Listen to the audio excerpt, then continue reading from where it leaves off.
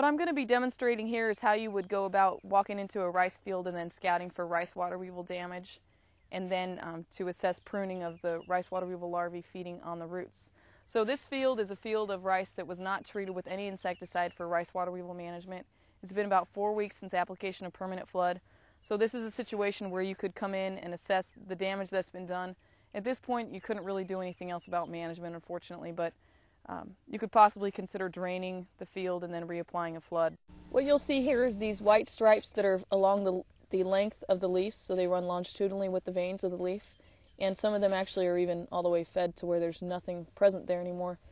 And these feeding scars are caused by the rice water weevil adults when they're feeding on the leaf before they actually mate and then go down right below the surface of the water here and lay their eggs inside of this leaf sheath. The larvae are then going to hatch out of that egg and go down and burrow through the mud, and then we'll pull a sample here to show you what happens. So you can see that the root mass here is pruned. There's a few longer roots. Ideally on the plant, all the roots would be, or most of the roots would be this length, as opposed to being clipped like they are. And this damage has actually been caused by the rice water weevil larvae feeding on the roots. So if you wanted to assess the population of rice water weevil larvae in your field for yourself, what we do in our experimental studies is we use what's called a core sampler. This takes a consistent volume of soil. Most of the rice entomologists throughout the U.S. use the same core sampler, so we're able to compare samples across fields. The way that you'll take a core sample is grab about a handful of plant material here that wouldn't be too wide to fit inside the diameter of this core.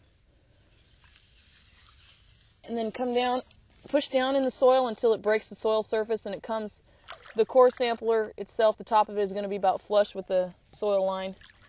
And then you pull up this plant with the dirt and the root mass. This is the volume of soil, and then you have soil here associated with the roots, and what you would have inside of here would be the rice water weevil larvae feeding on the roots if they're present in this field. What we normally do is take this back to the station and process it, but if you want to do this in your own field, you can just use a bucket sampler. You'll take the dirt off of the roots here in the bucket. Just vigorously wash off the roots. Separate the plants to make sure that you're really getting all the dirt off the roots. And then you have to work on the clumps of mud that are down in the bottom here. Then you'd want to go to a part of the field where you have a little bit cleaner water to help to observe these things. So I just disturbed the water there. Put it down in the water and look for larvae to float up. And so what I'm seeing is a white grub with a little bit of a light brown head capsule. You can see it there. Just quickly here, I've seen 3 or possibly 4 larvae. So at this stage of growth, these larvae are getting pretty close to their the most mature instars, and then they will make a little mud pupae.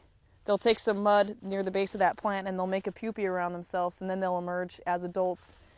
And then they might move to another nearby rice field that is behind this field, but they will typically not reinfest the field that they've already been in, because the plant is to a stage of growth that's no longer attractive to the larvae or to the adults for laying eggs, and then for the larvae to mature on those plants. So they could move into a neighboring field, or they might just move back into these overwintering habitats in the bayou, for instance, here, and wait for the spring to come back in and reinfest this field in the spring, or to infest another field. So this is a broken off root tip right here, completely smooth. What allows you to know that you have a larvae is, well, they'll be wriggling around. But they also have a segmented body. It's white. Sometimes when they're a larger stage, you can see what's called the spiracles, which is their ability to conduct air along the length of the body. So now I'd like to go ahead and show you a field that's just across this levee here that actually was planted with Dermacore X100 treated seed. And we shouldn't really find any larvae in there. If we do, we should only maybe find 1 or 2 by comparison to what we found here. And just in our quick assessment here, we found 5 larvae. If you go based on the estimates that 1 larvae would cause half to 1% yield loss, we could have anywhere from 2.5% to 5% yield loss to that 1 plant. What we've done is moved over to the field that actually did receive the Dermacore seed treatment. This was planted at a 65 pounds per acre seeding rate, and the Dermacore was applied by the certified treater at that proper rate for a 65 pound per acre seeding rate. And what I'm going to do here is take a core sample off of this plant. So as I said before, the core sample you drop the core sampler down until the surface, the top of that rim is just about level with the surface of the soil line.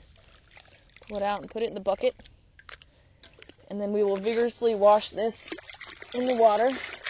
So you can see here that we have a substantially larger amount of root mass than we had in a lot of nice white growing roots than we had over in the field that did not receive the Dermacore treatment or any sort of insecticide treatment at all, the completely untreated field. There's a little bit of some smaller roots here, but for the most part you have a really nice root mass that's going to support this plant as it continues to grow and then put on some weight when it starts to mature grains. So to finish washing this, we'll break up these mud clumps that are down at the bottom. Now I have a lot of muddy water in here, and to clear it up a little bit so that I can find the larvae floating on the surface of the water, I'm going to move to a part of the field where I have some clear water and it's a little bit deeper, and there's a little drain in the field here, so that works well for that. The larvae should float to the top if they're present in this sample. When we do process these samples at the rice research station, we use a saltwater solution, and that helps the larvae to float to the surface of the water better than they do in the field. Just watch this for a little bit, see if anything comes up.